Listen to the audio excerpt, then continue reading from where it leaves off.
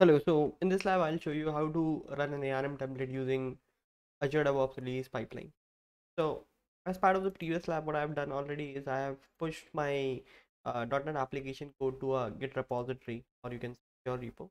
And as part of the same Azure repository, I've also added the ARM template main.json file and parameters. So main.json file actually carries the logic what needs to be. This would be submitted to the ARM manager, or Azure resource manager, and Azure resource manager will create resources by reading this file.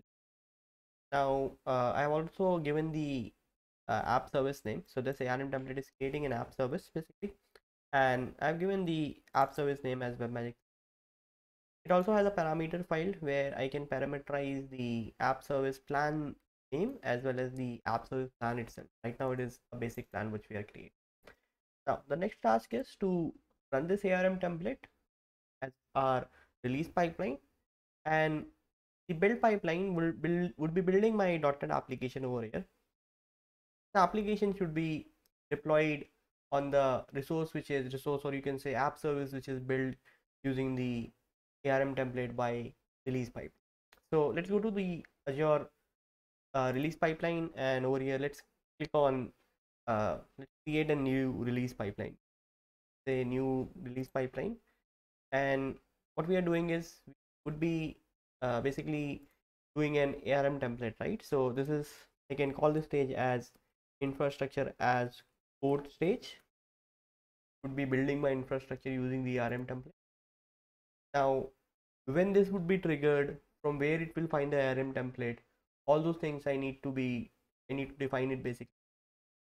So over here I'll define that whenever there is a build, it should trigger.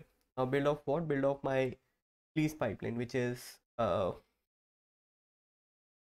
this one. Okay, whenever there is a build, or I can, yeah, just whenever there is a build over here, call it as build pipeline, and I'll enable continuous integration. And also I'll add one more artifact, which is Azure repo, that my uh, this stage, which is the infrastructure as code stage, gets the artifact, which an artifact over here it would be the ARM template. Select my application repository. Everything is in my master branch.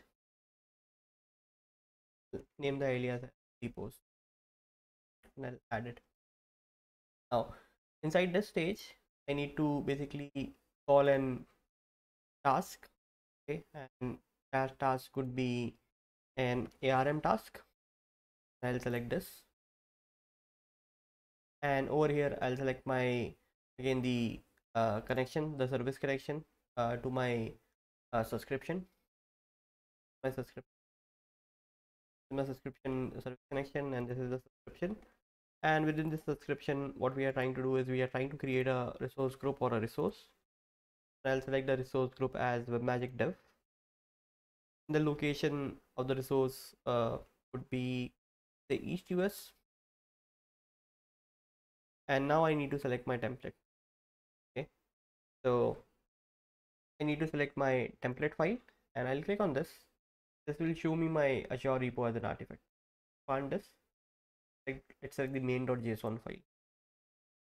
Let's select this as the parameter file. Okay, and I can keep the deployment name as app service 3000. I can save this. I need to add one more stage. So once the app service is created, I need to deploy on that app service. Okay, I need to deploy my .NET application on that app service. So I'll say add a new stage, and this stage would be a deployment stage. Call it as deploy stage,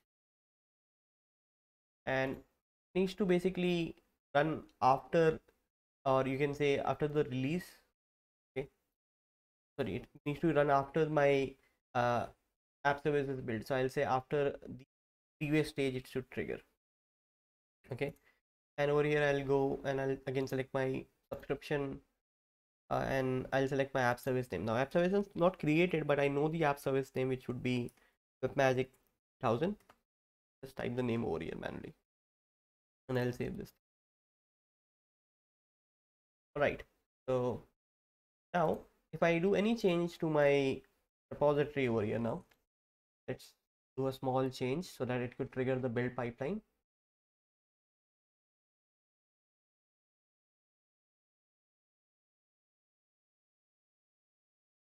Put an trigger the build pipeline. Go to the pipeline is running. This will build my .NET application. Once this is done, the release pipeline would get triggered. Name this release pipeline. Web applications. Once the build is completed, the release pipeline should basically trigger, and first should create an app service. Deploy the app service on deploy the .NET application on the app service. Let's wait for this to get completed. Right, so the build is completed. Let's go to the release pipeline. Over here, the release has started, and it is building my app service. So it is finding an agent. First will run the ARM job.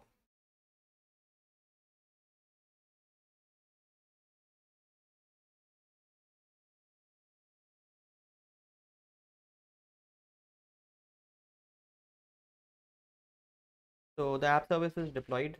If we go to the Azure portal,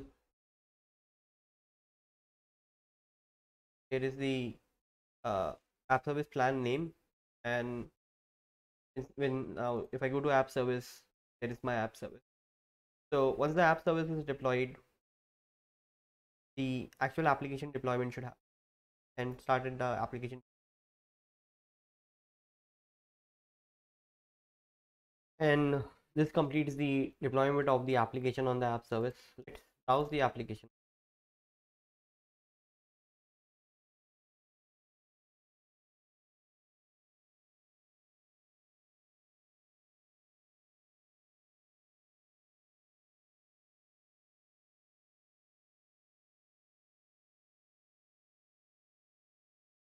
URL, URL, and we see our dotted application on this. Right. So this is it for this lab, guys.